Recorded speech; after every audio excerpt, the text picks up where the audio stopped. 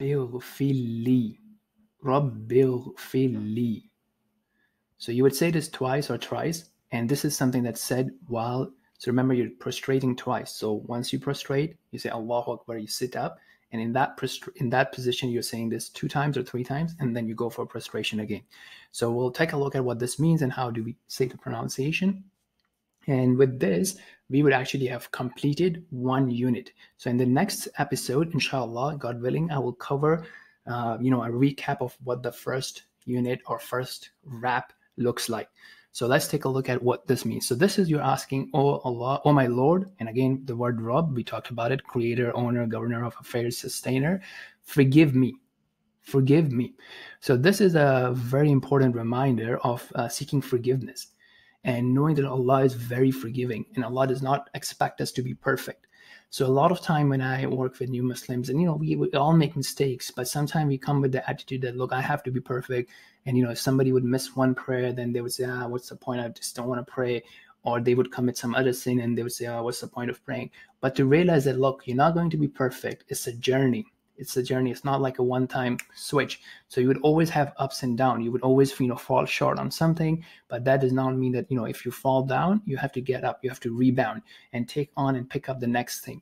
And this is very important to accept, because if you're going to have that mindset of like, look, I'm perfect, I'm not going to make mistakes, well, you will just hurt yourself. Okay, so from being humble is also to realize that I will make mistakes, I will do things that I did not want to do.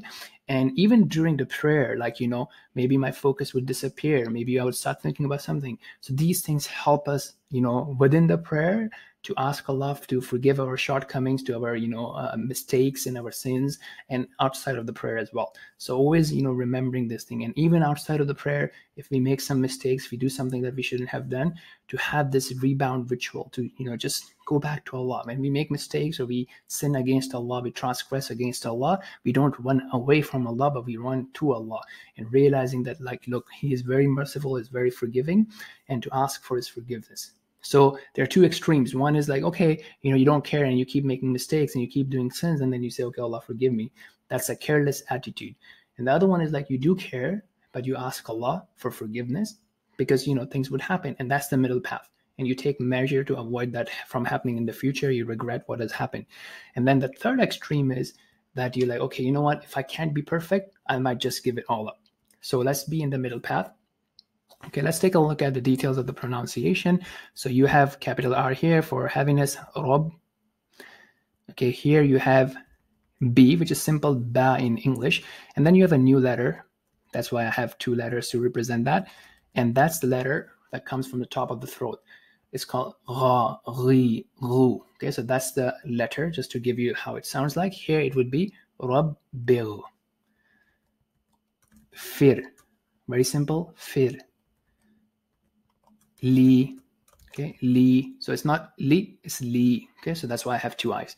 So that's it. Rabbir filli, Rabbir filli. Inshallah, God willing, in the next episode, I will recap the whole unit.